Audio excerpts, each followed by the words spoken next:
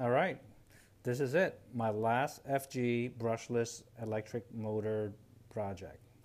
I have to say, I really miss the gas cars, the noise, the smell, but this is also good. I think this is a keeper.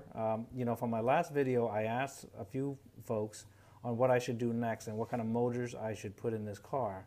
And I got a lot of emails and a lot of messages saying that I should use the Castle Creation motors, specifically the 2028 Castle 800 kV motor.